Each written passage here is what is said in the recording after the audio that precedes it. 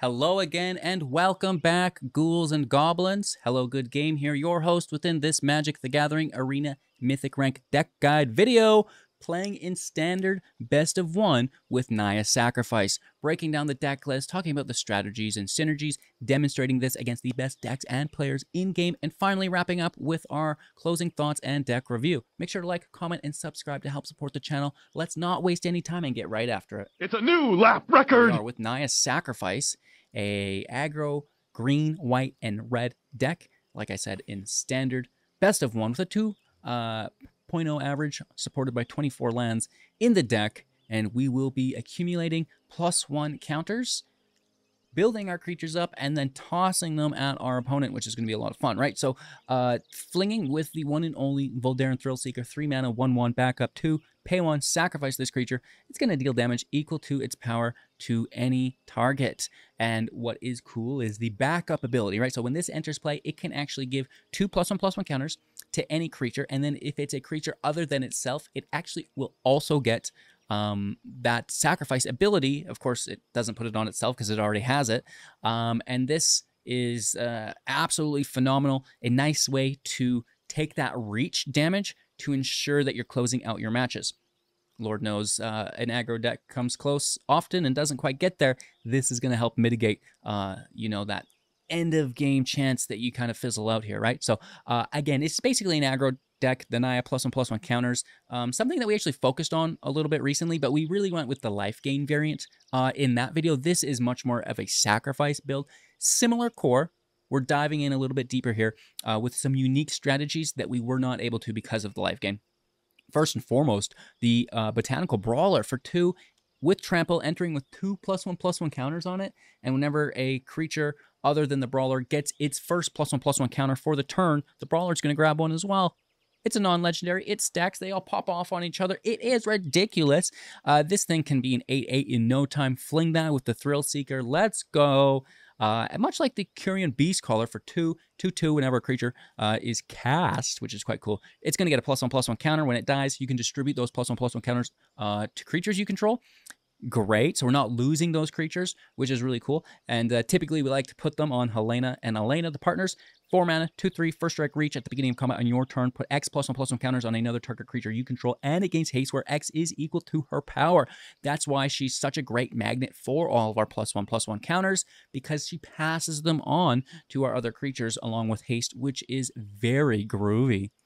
All right, so other cards in the deck with the synergy, also with Shattered Spire for 2. If one or more +1/+1 counters would be put on an artifact or creature you control, that many +1 will be placed on it instead.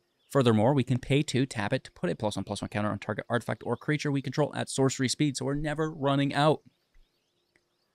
We have 4 copies of the Hopeful Initiate, 1 mana, 1/2 with training. When it attacks with a creature with greater power than itself, it's going to get a +1/+1. We can pay 3, remove 2 +1/+1 counters from among creatures we control to destroy target artifact or enchantment. Beautiful. The Iron Apprentice for colorless mana, entering the battlefield with a +1/+1 counter on it, and when it dies, we get to put those counters on another target creature we control. Helena. But it can also go on the Beastcaller. Absolutely, right? Because then it can push those further on down the line. Kumano places a +1/+1 counter when we cast our next creature spell. Beautiful. It also is going to deal 1 damage to each opponent and Planeswalker, and then finally transform into a 2/2 with haste that would exile things if we deal damage to them and they die. All right. Questing Druid, also collecting +1/+1 counters whenever you cast a white or red spell within our deck. Of course, it starts as a 1/1, but it does have the adventure, allowing us to exile the top 2 and play them to the end of our next end step, which is pretty good to generate some value in the deck if we are finding ourselves with a suboptimal or empty hand. We can also, if we need, cycle the Spire to make sure that we have the correct card in hand. Angel Fire Ignition for 3 at sorcery, putting 2 +1/+1 counters on target creature. It's also going to gain Vigilance, Trample, Lifelink, Indestructible, and Haste until the end of turn, recasting it from our grave from flashback for 4 big ones. And the Siege Veteran for 3 as a 2/2, and at the beginning of combat on our turn, we get to put a +1/+1 counter on target creature we control, and whenever a non-token soldier we control dies, create a 1/1 colorless soldier artifact creature token. No soldiers in the deck, so you don't need to worry about it. However, it is a non-legendary that can stack and trigger off of itself. With that being said, that is the deck in its entirety. There's a little bit of protection with Tyvar Stan, 1 mana plus X, instant speed, gaining plus X until the end of turn, as well as hexproof and indestructible. We can use it both defensively as well as offensively, pushing up Helena so she can push on that value like we've previously talked about. The Thicket, the Forge, and the Gorge here for our consistency within our mana base, and Who Endures, Defiance, and Empire here for a little bit of additional value within our utility lands. Thanks for watching. I hope you guys enjoyed. Make sure to like, comment, subscribe, become a YouTube member, join that community Discord, but most importantly, just kick back, relax, and have an absolute magical day. Thank you all so much. Let's go!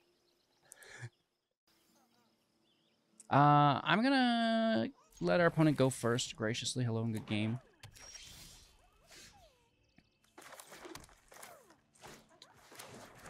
Beastcaller on 2, Thrill on 3, Helena on 4. This is a perfect curve. What could go wrong? Right? Oh, I don't know. Oh, I don't know. Just flawless removal. Liliana. Turn 2, Underdog. Turn 3, Liliana. Okay. We are left with a little bit of leeway, at least. That's too bad. Do they not know how to play this deck? You have to play Liliana on turn 3. Oh my gosh.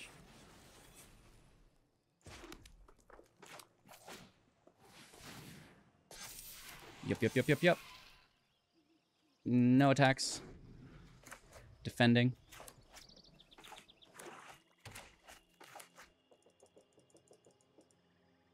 They have an Arc Fiend. Oh my gosh. That's a big boy.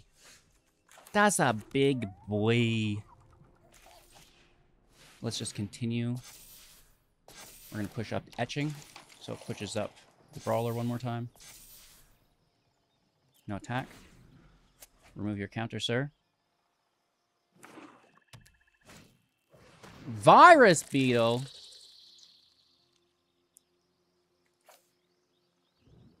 God, I need this to kill that. Maybe I just use this. Why would I need the land anyways? Trample attack?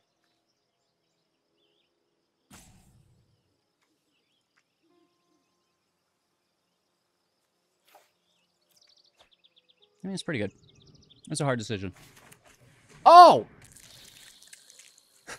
I mean, this one's a little easier. That's a big hit. Down to 11. I wish we had the land.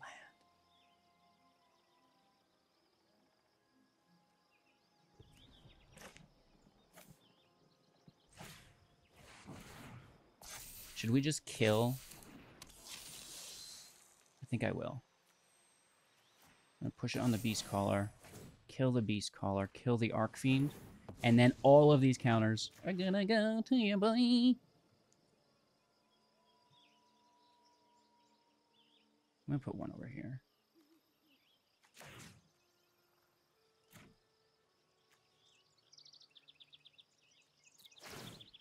Yes. And then it's double counter on the Brawler, because we can put it on 2 different creatures.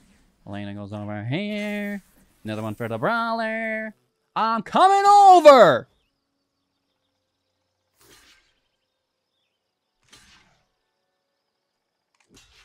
Bang, bang. It's a trample attack, so sometimes you might want to leave it. I'm down to 9 as well. Who knows?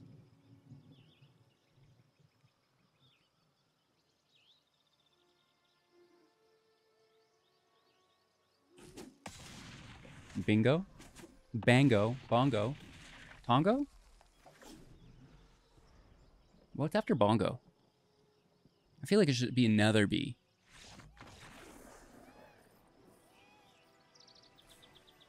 Great game. Keeping 7 land looks pretty chill. Turn 1 and 2 is here. And we are met with a nice hello, good game. And to you too, my friend. Looking forward to it. 1, 2, 3, looking good. Let's see if we can curve to 4. Oh, yeah, maybe.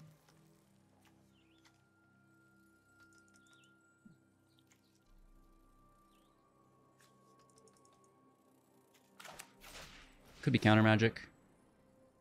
It could also be removal. So you're one of those, huh?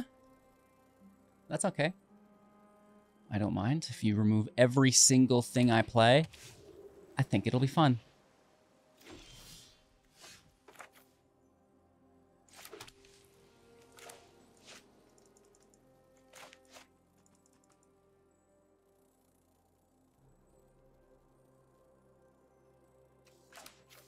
Let's see it.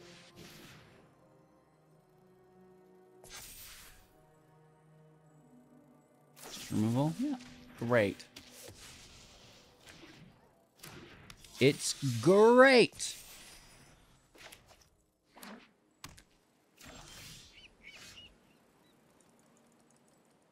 Man, I cannot find that land.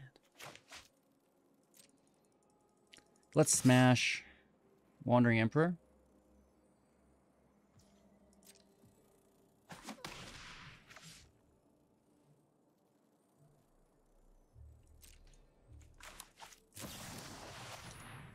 You sly dog.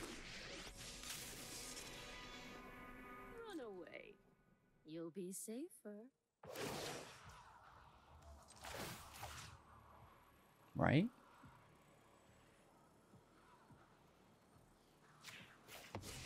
This is a very good response to the Emperor. Our swords will cross again. Just straight up deals with it. It's pretty good. Let's hold up the stand.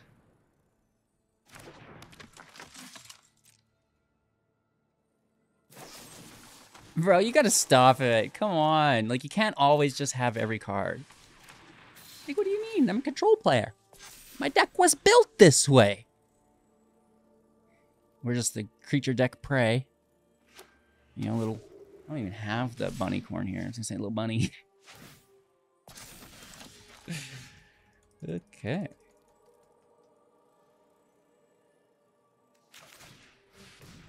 It could be counterspell. You know, we've got a second copy here, which is always quite nice.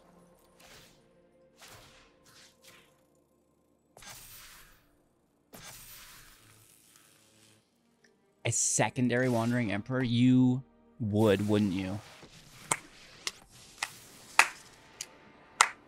Wowzers. This has just been a flaw. Like, what is that, a memory deluge? In before Sunfall? Yeah. Yeah.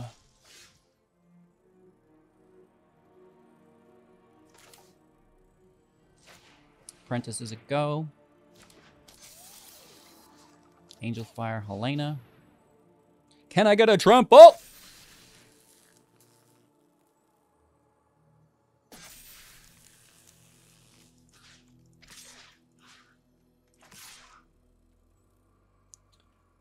We're going for it, homie. First strike accompanies us alongside Indestructible.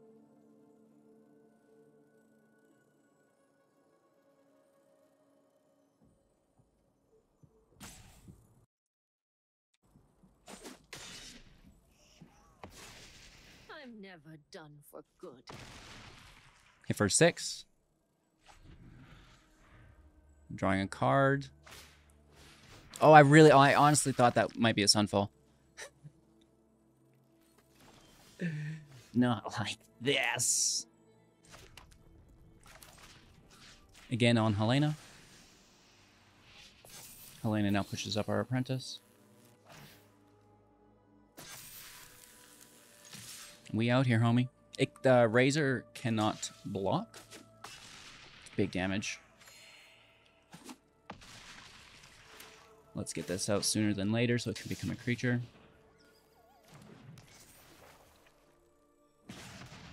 Down to 5. We're all out of trample. Oh! Okay, nice top deck.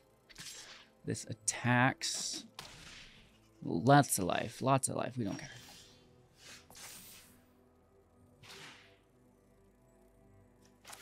Yep. The counter on it is very good. We can't give ourselves haste, unfortunately. But it looks like we don't need to. They're going to call it game there. Woo! They were slamming us with removal. We got pretty lucky. We might mulligan this for better land. Here we go. Keep 6. Angel can go.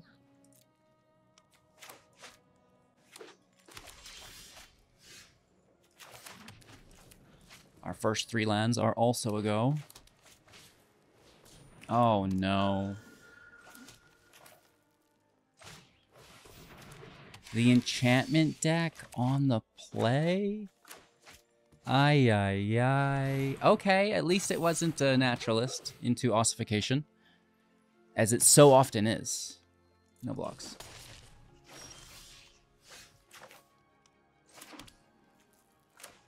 All right, we do have protection.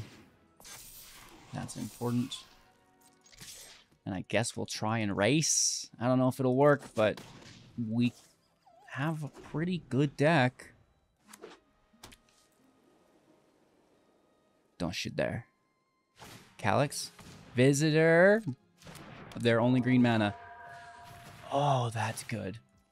Get cheeked out, homie.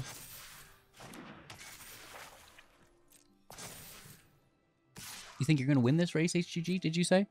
Oh, wow. I mean... Wow. Nice land.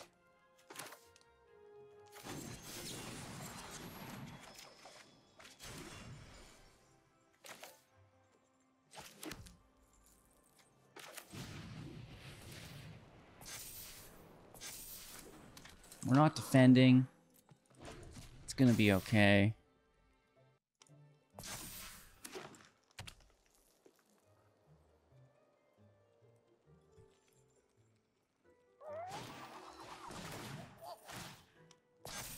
A generous visitor, pushing up the commie. Oh my gosh.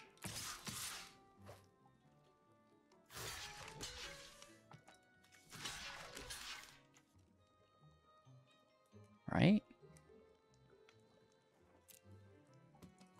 There's more?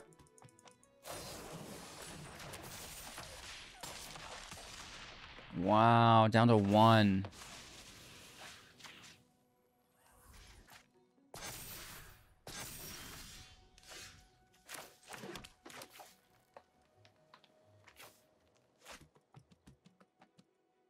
+4. Wait, 4, 7, 11.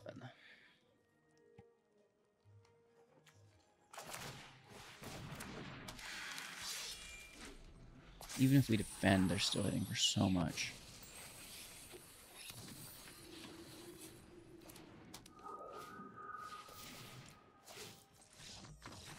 Good game. Going first. Let's keep 7. It's fine. Don't worry about it, bro. Curving to 4, maybe. Looks like a control deck. We are exposed here. Next turn we do have protection unless we find a beautiful, beautiful 3-drop. Hey! They're getting after it! We don't have any use here. Well, hopefully we find our 4th land. Maybe too much protection. Maybe too much.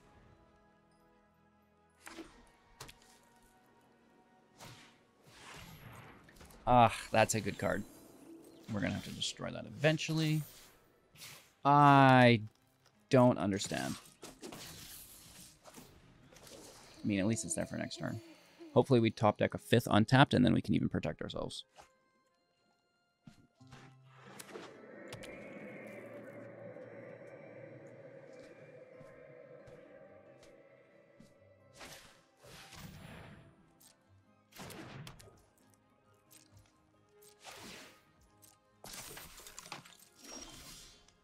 Well, I mean, we have 2 of them. We can risk it, I guess.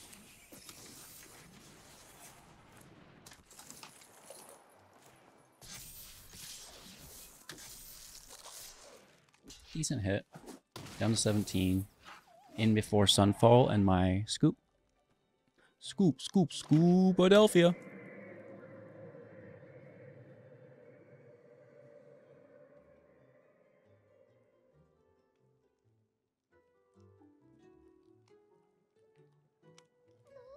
I like how they take their time to cast it. Oh, Planeswalker. Dang. They're going to take my Helena, right? They don't take Helena because they're screen cheating and know I have a backup? Interesting. In what world would you not take Helena there? Honestly, answer me. Answer me, chat.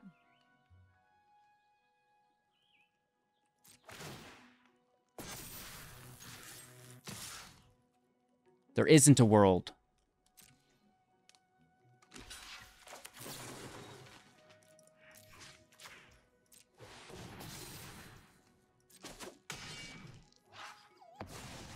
Sneaky.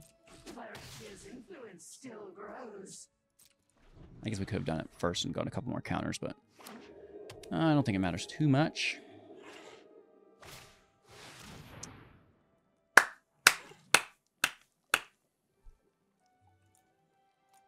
Such a broken card.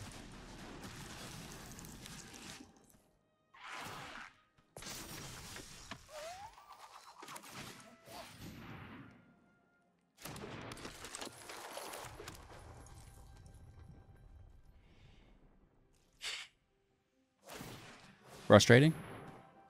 Right, Sunfall. Either a mono red player or a Sunfall player.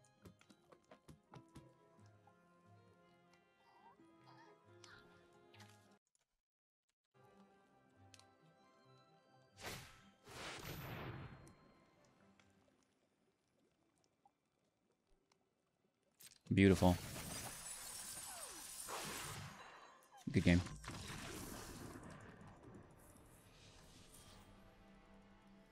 Oakley dokley then. Naya's sacrifice definitely not letting us down in the fun factor. It maybe is a little bit less competitive in the current meta than the life gain variants. It is what it is. We've been punishing mono red all week. I thought they'd learned their lesson. We kind of, went with a little streak without any mono red.